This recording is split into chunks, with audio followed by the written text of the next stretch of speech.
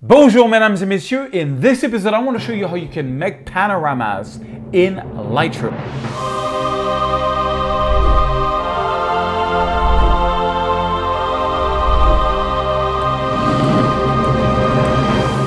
Bonjour mesdames et messieurs, my name is Serge. I'm a French photographer from the amazing, the incredible city of Paris, France. And I make 2 videos per week, every Tuesday morning at 9 a.m. and every Friday at 9 a.m. Make sure you subscribe to this channel and that you click the little bell so you get a notification every time I make a video. All right, let me show you the behind the scenes of a photo shoot I did with some really cool panoramas, and I'm going to show you some really cool tips on stitching and retouching panoramas.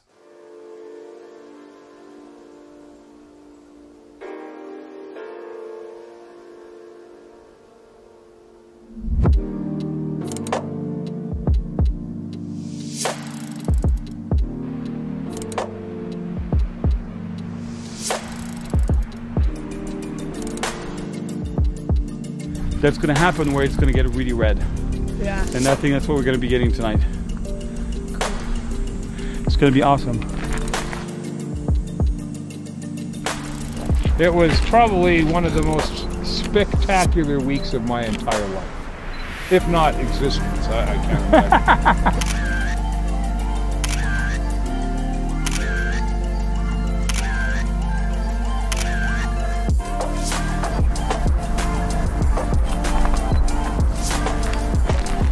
One thing I want to do here, which is crazy, and that is the right light is on the right side and the cool subject is on the left side, which is downtown LA. So I'm gonna make a pano starting from the right light all the way to downtown. Right now the clouds are above me and there's no clouds in front of me. That means that in about 10 minutes, the sun is gonna come under the clouds and we should see some really nice red and orange in the sky. And I'm gonna be there shooting, I'm gonna make pano, and I'm gonna make, again, a long exposure, an extreme long exposure of these crazy colors in the sky. We'll see what comes best. My God, I wish this would be in my LA book, because it's so cool. It just is so cool.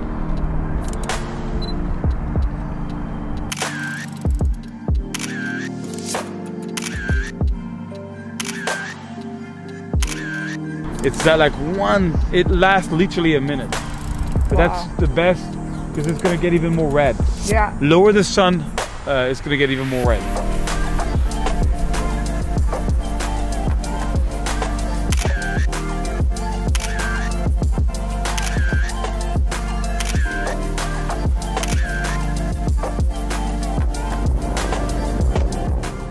All right, so we are back in the studio and I want to show you what I got and some really cool tricks about stitching panorama.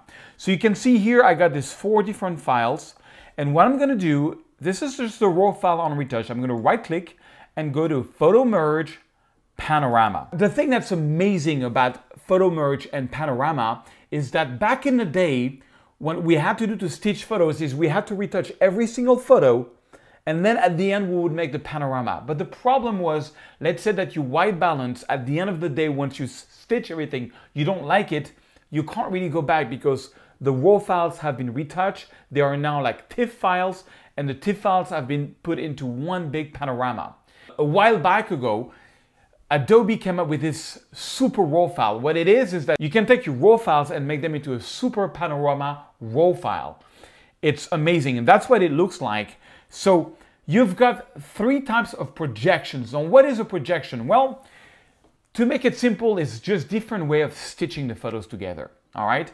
So by default, you come to cylindrical, which in this one works really well. You have spherical. Spherical is gonna be very similar, but usually it's a little tighter. You have less height in the photo. And then you have perspective. Now, perspective is really good to use when you have like buildings and architecture stuff that I want to show you later on. So for now, I'm going to use cylindrical because it's going to match the best. This was the beginning of that sunset. It was a beautiful view from Pasadena over downtown in Los Angeles, California. But you see, we have an issue. We have all this white here. And there is an amazing option called boundary wrap. If I move this all the way to the right, check this, what's going to happen. Basically, it's going to fill all that space. And now we don't have this anymore, which is really cool. Auto crop in this case is not needing, because what it is like, let's say I don't do the boundary wrap.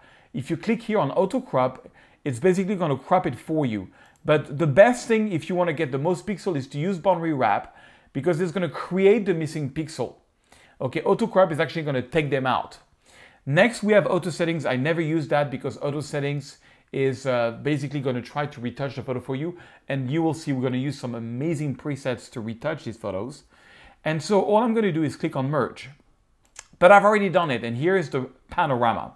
Now, to retouch this photo, I'm going to give you my natural everyday light free pack. I have a very cool way to install preset. The link is in the description of the video. All right, so now that I've got my really cool presets, all I have to do in this one, for example, is click the golden hour linear circle, and most of it is already retouched. It's really cool. When you use one of the presets, you have to make sure you use the black point. You want to have about 2 or 3% of the photo completely black. You want to have a white point. You don't want to have anything too much burn. Let me put this like this so that we have more space. I'm going to make this a bit smaller, and maybe add a bit of contrast. I think on this one I want to add a tad of bit of magenta, and then you click here where the circle is and make sure that this circle is where the sun is. That's very important. And voila, look at this panorama. This is really cool. I love this one. This view was amazing, and I really had this idea of having downtown on the left side and the sky, the good sky on the right side. Okay, so basically I did this over and over again. Also, one little trick when you shoot the panorama, just make sure you got about 30% of overlap in your photo. So right click, photo merge, panorama. And also, sometimes, a lot of people, they do panorama in portrait mode, and if you do that, it's going to take you a lot more photo to cover your scene, but you get more sky and more land. In some cases, it's awesome. For these panoramas, it was not really needed. So that's how it looks out of the photo merge. I'm going to click on boundary wrap, and or on this one, I can go to auto crop and click merge. So I've already done it, and here it is. And I'm going to use one of my presets, so I'm going to go here. Actually, I forgot to do the auto crop, so I'm going to auto crop it here. And you can also crop it yourself to really decide what you want. Yes, I want to make it a little less panorama, something like this. And then I'm going to go here, and I'm going to use my golden hour linear circle, or I'm going to use a sunset preset in this case, for example, sunset preset. And then, of course, you do the black point. Now this one is way too strong. See, you don't want 2 or 3%.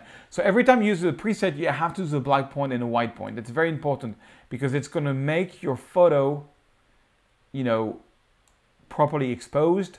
And maybe I'm going to boost the overall exposure. And it got really red, guys. It was so red. So make sure this circle is where the sun was. And maybe even brighter. And voila, that's our second panorama that we shot that night. All right, so the last panorama of this incredible day. Same thing, I take all 4 photos here. I right click, photo merge, panorama, really quick. In this case, I will use cylindrical. I'm not going to do the auto crop just to show you the other options you have. And this is what you're going to get. I'm first going to retouch it using the preset I'm giving you. So this one, I'm going to use again the sunset preset. Crazy. Okay, again, I'm going to check my black point. Ooh, and my white point. Make sure I don't want to burn the sun too much. Make it brighter. Voila. Make sure you crop it right. So on this one, I want to crop it a little, maybe have a little bit less of sun here, getting a little bit closer. I mean, these are really long panoramas. And again, making sure that the radial circle is where the sun is supposed to be. And voila. So that was the last one of this beautiful sunset.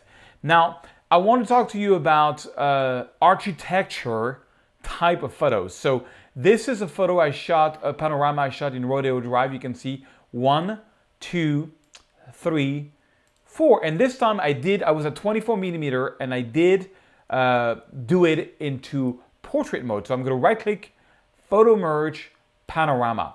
Now, I took on purpose this panorama because this one, if you want to get the building kind of straight, you're going to have to use the perspective mode. You could use cylindrical, and I'm going to show you the difference between the two. So here I am. Look at cylindrical, look at the top of the building, how they are, and if you click on perspective, at first it's going to look really weird, but you will see in the end we get a better result. So I went ahead and I actually did both pano. So this one is cylindrical and this one is perspective. Now, to retouch it, I'm going to use my daylight preset, which is here, daylight linear circle. I'm just going to make my black point, holding the option key as usual, make the white point. Actually, you know what? No, I'm going to use a golden hour. I'm going to use the golden hour one. Yeah, golden layer circle, make the black point, make the white point. It's right on. And just that we see what we're doing, and you see it's kind of weird, but then, so we're here, and you see I'm going to use guided, and guided is so cool. I just click one time here on this wall. I make sure I do a line that's following that wall, and then I do another one here, following that wall, and check this out. I'm going to get a pretty straight rodeo drive. Then I'm going to go here, and I'm going to go to the crop tool, and I'm going to crop the photo a lot, because perspective is going to make the borders look really weird. At the end of the day, my photo is still a really big photo, 14,000 pixels wide.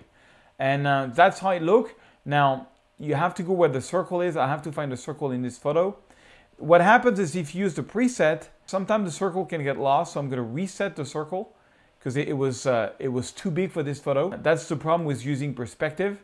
So you have to redo the circle where the sun is. So I invert it, I feather it, I just add a bit of yellow and magenta and a bit of exposure, you know, just where the sun is. It's very important, and boom, that's the basic retouching of this photo.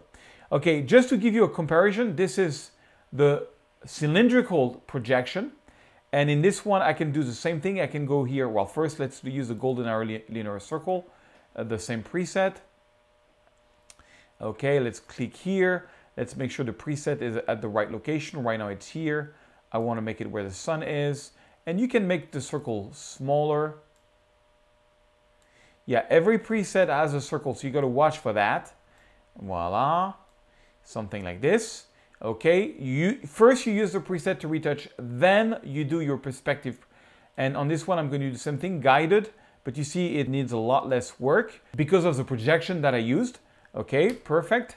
And I'm going to crop it. And then we're going to compare the way the photos were stitched. And you will see that I find, at least that's my personal test, that perspective gives a better result. So that's, I'm going to select both, go C, Shift Tab to go in full screen mode. Okay, so on the left side, you've got the cylindrical projection, and on the right side, you got the perspective projection. You see, I find that it gives a more natural result. All right, if you do like this video, just click the like button. Don't forget to subscribe to my YouTube channel, and I will see you next Friday for another episode.